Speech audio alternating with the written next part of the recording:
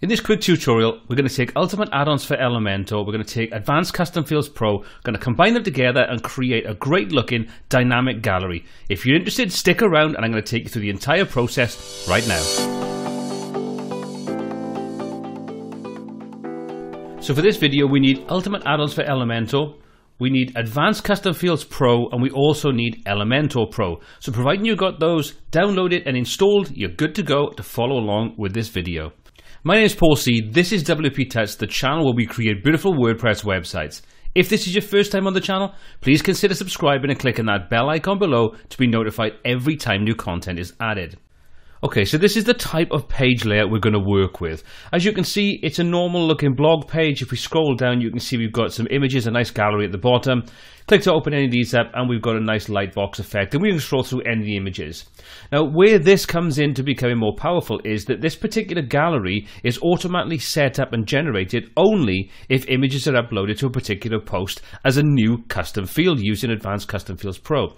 And we then tap into the template and structure of Elementor Pro, and we use one of the ultimate add-ons for Elementor, in this example the gallery widget, and we can set that up to use dynamic information from ACF. So I want to demonstrate exactly how all of that is done. There are a couple of assumptions. You know your way around things like ACF and the template and structure of Elementor Pro. Other than that, I'm going to kind of just give you the basics and show you what I've done to get this to work. That being said, this isn't a particularly complex subject, but once you get your head around working with Advanced Custom Fields and how you can link those to various different widgets, especially ones now that are part of the Ultimate Add-ons for Elementor or UAE, you really do open up a whole range of really cool things you can do with your website. Okay, so let's just jump onto the dashboard. First thing we're going to do is create our custom field set. So I'm going to come to the Advanced Custom Fields option on the left hand side, come in and click on Add New. First thing we're going to do is give this a name. I'm going to call this Gallery.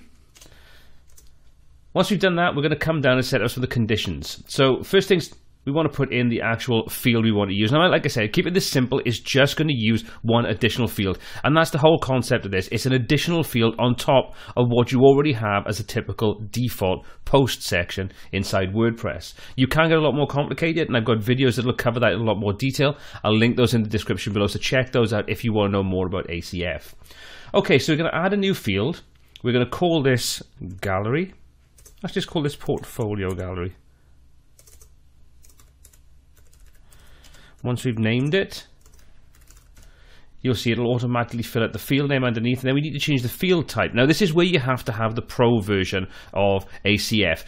If you have the Pro version, you'll have some additional tools in here you can use. The one we want is the gallery option. We're going to choose that. We can then come through and set up any additional parameters we want. So let's just say we wanted to specify this is required. We also want to just make sure that only certain file types are allowed. We can do all of that kind of stuff. For now, I'm going to leave that as is. Once we've done that, everything is good to go there. We just need to come in and specify where we want this to be displayed. Otherwise, it'll display in, for example, all of the posts. We don't want that. We want to come down and choose a category is equal to, and we're going to set that to portfolio. So once a portfolio is set as the category type inside our post section, this new field will open up and we can upload our images for our gallery for our portfolio. Anything else that's below that, you can go and turn those on and off if you want to. I'm going to leave everything as is. I'm just going to hit publish just to make sure that everything is in place. Okay, so there's the ACF portion of this done. We can now jump over to the template setup and go through and add in the relevant different widget and set everything up in there. So before we move on, let's go and add a couple of images to that new gallery and take a look at it in action.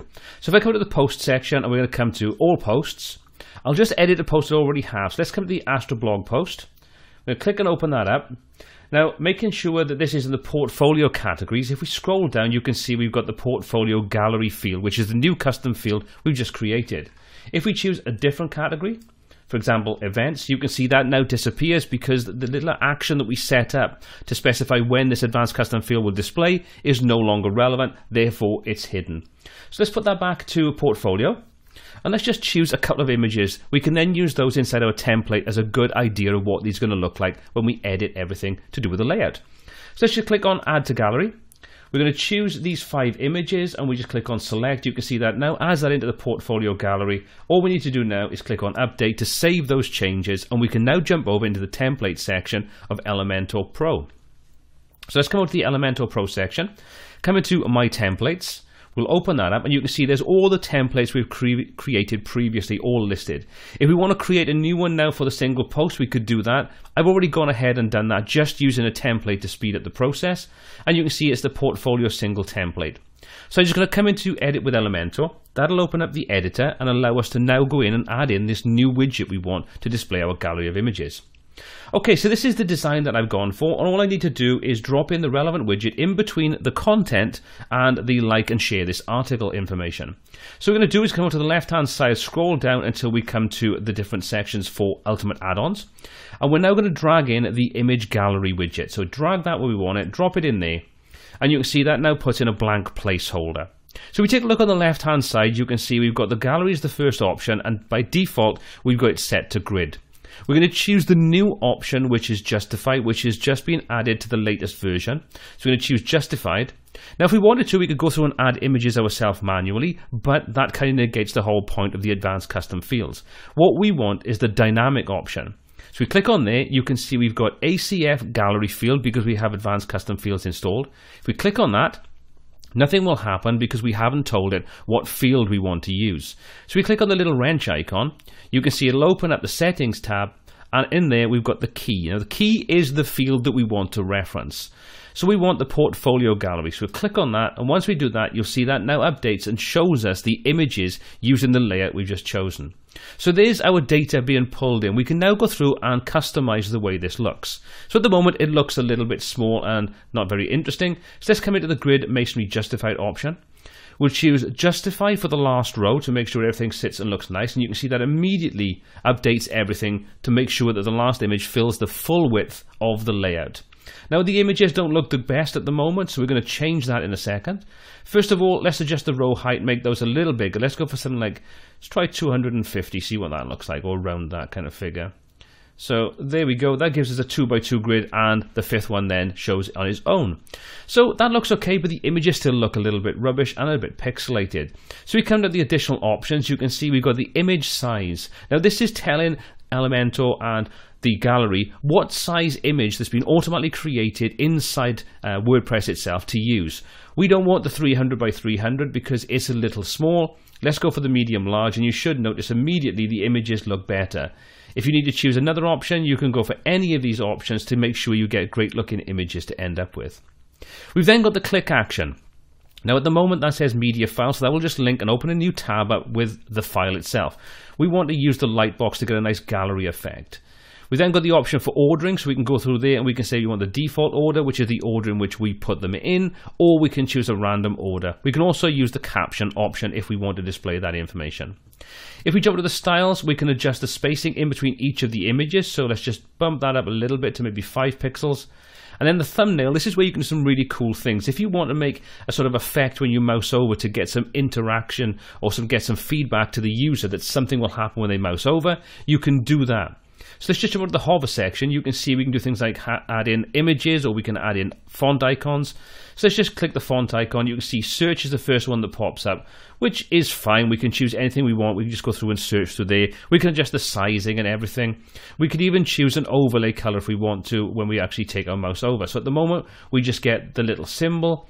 But what we can do is we can choose an overlay color, and you'll see that immediately puts an overlay color. And if we want to adjust the opacity of that, we can simply come into the overlay color, reduce the opacity until we get exactly what we want. So now we get a visual marker to tell people that when they click, something will happen.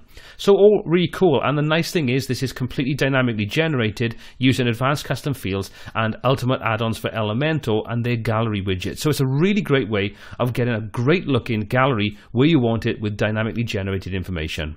So before we wrap this video up, let's just save this page and take a look at this in action. So we'll just update our page and we'll jump over to our test page, refresh this now so we'll see our new gallery. So we'll refresh the page. There's our gallery. If we mouse over, you can see our rollover effect is in place. The justify option is in place, and if we click any of these images, we now get that nice lightbox effect, which we can easily scroll through and see all of our images. So very, very easy to do, just using a couple of simple plugins and a little bit of logic inside Elementor Pro. So there we go. That's how we can use Ultimate Add-ons for Elementor with Advanced Custom Fields Pro and Elementor Pro to create great looking dynamic galleries. If you're interested in any of these plugins, all the links are in the description below. They are affiliate links where applicable, and if you click on them, it costs you no more money, but it does give a small percentage back to the channel to help us create more content for you. As always, if you enjoyed the video, give it a thumbs up. If you didn't, give it a thumbs down, but let me know why you didn't enjoy the video so I can create better videos in the future for you. Speak in the comments section if you've got any comments, questions or feedback on this video or anything else you'd like to see covered in the future. Please pop those in the comments section below. Let's get a conversation started. Well, my name's been Paul C. This has been WP Tuts, and until next time, take care.